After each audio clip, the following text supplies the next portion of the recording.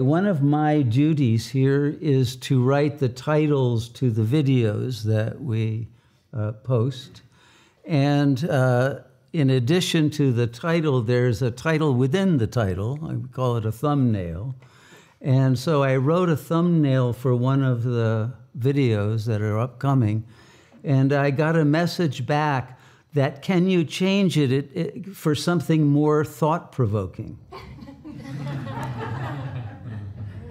Now, what startled me was that I had thought that that phrase that I had put in there was extremely thought-provoking. But I was clearly, apparently wrong.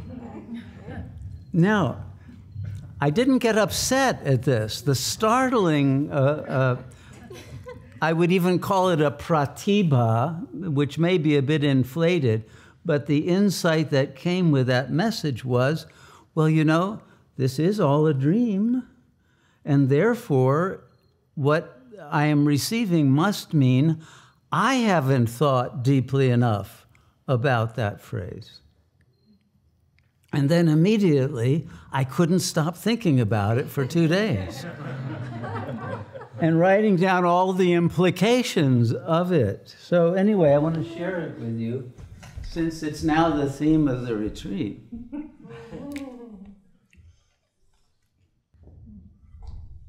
Becoming once being. Now, it's probably true. It's a very boring idea, perhaps, or too obvious, or too apparent. But then I realized, well, wait a minute, it wasn't all that apparent to me as I thought it was. First of all, the word once, of course, means both desire and lack, right?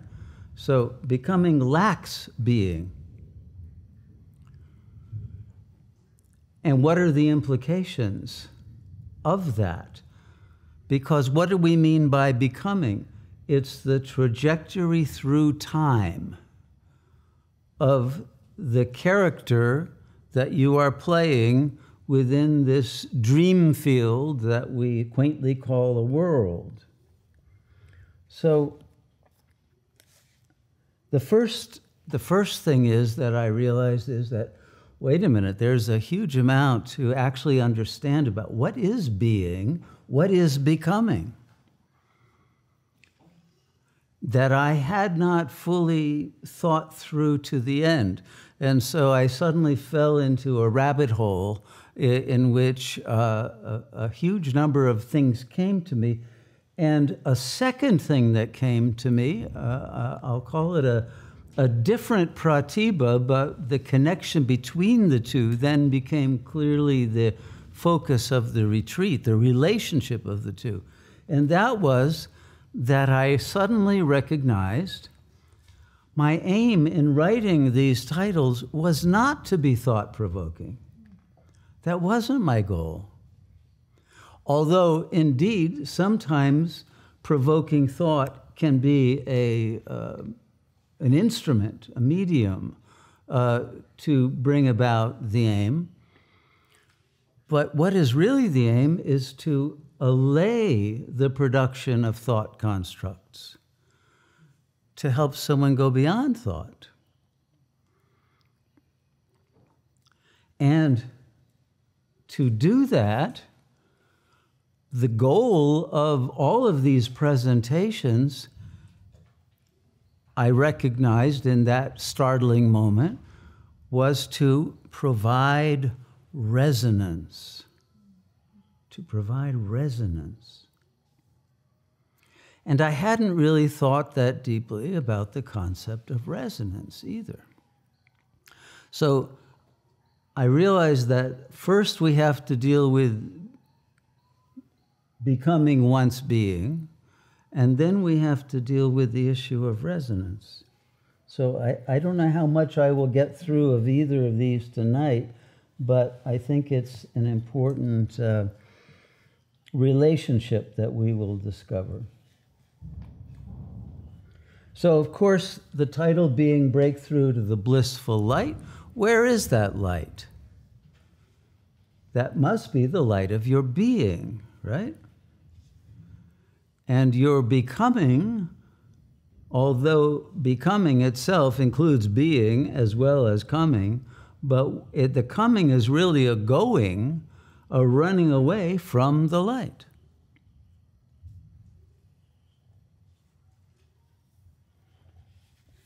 And the medium or the motive of that needs to be understood. So, on the one hand, we can say that becoming is the desire for change, right? If I'm in my becoming mode, which we call the ego, then I'm looking for a green, they say, on the far side of the hill, place to be able to find what is always elsewhere. And I know I won't find it on the next hill, but I'll assume the one after that will contain what I'm looking for. Or I will mourn a past from which I have lost what I wanted, and it can never return. And it was only a dream. Or one is in total despair and wants nothing, but not out of vairagya, but out of the activation of the lower death drive. All right? So that was the reason for playing those 3 songs about green. And I want you to recognize that those are the 3 major modes of resistance to the light. And the themes of most people's journey through life. So your becoming is a concealment of your being. So long as you're identified with a character who is going through time, the light, because the light is eternal, not in time, is not accessible. And the question, of course, is how to make it accessible. One of the problems is that from the perspective of becoming, being is thought of as nothing. Being is boring. The ego likes change. It always wants the new, the novel, the different. But being is changeless. And so the ego dreads falling into being. It won't even say rising into being. And being is something that is deliberately something one remains ignorant of within the ego. So the problem is for the ego in a state of becoming, because it lacks being, it is burdened with self-doubt. Because it's not real. Your character is fictional. Who are you? Who is that becoming representing? Who is playing you within the dream field? Who are you really? And your becoming doesn't know. It's lost. It may put up a good bluff and bravado, and one of the defenses of the ego is to pretend that it has certainty. But underneath the facade of certainty is always doubt. But that's why the ego chooses master's discourse, as we call it, to be a know-it-all, to think, oh, I've already heard all this.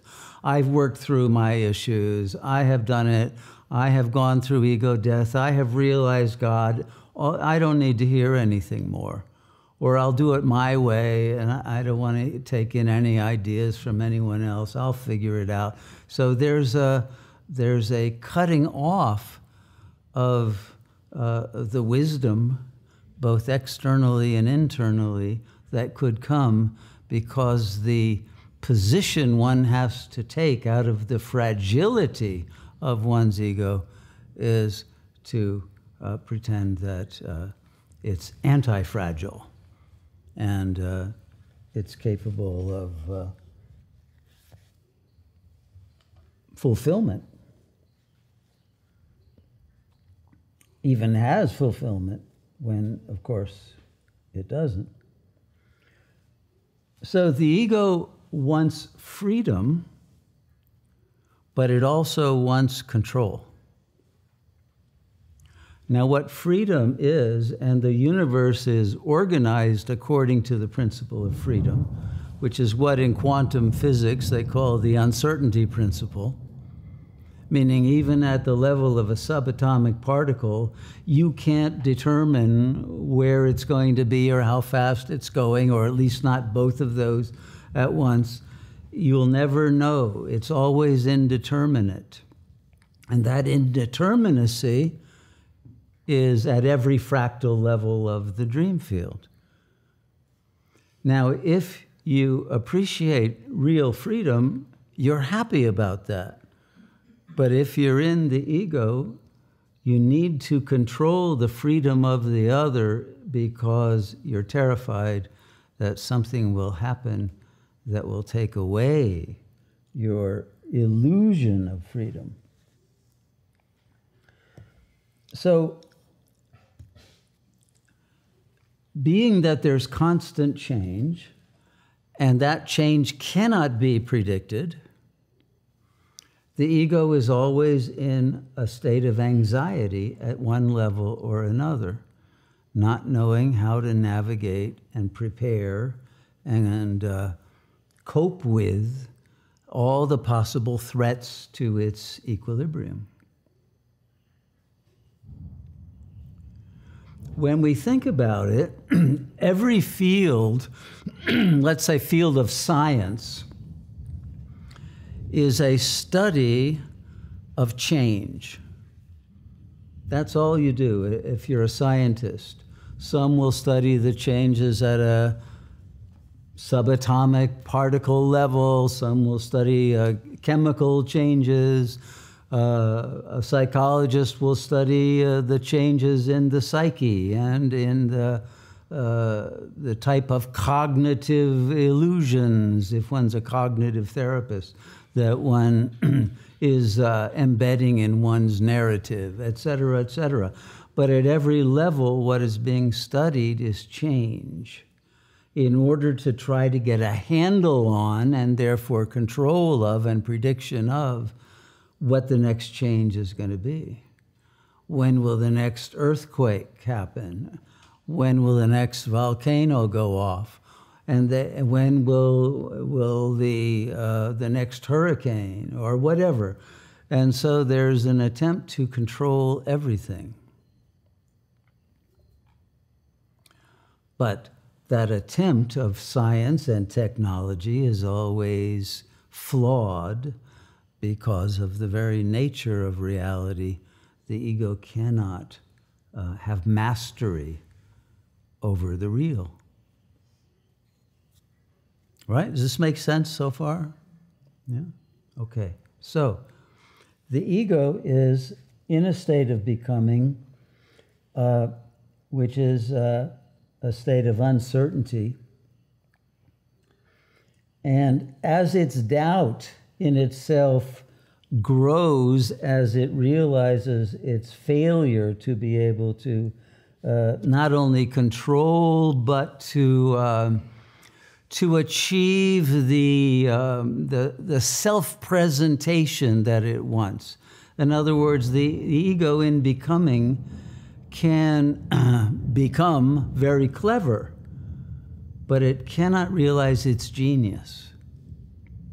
And cleverness is really not a good substitute.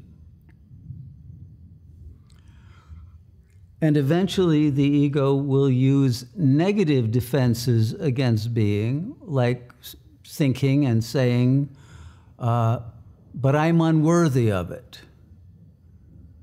And therefore, I don't deserve being. I'll just stay on my trajectory of becoming. I've become too sinful, impure, too flawed a character, etc., etc. That too is a fiction, a delusion. It cannot be true because you are not your becoming. You cannot be anything but your being. The very fact that you are aware of change requires you to have a changeless awareness.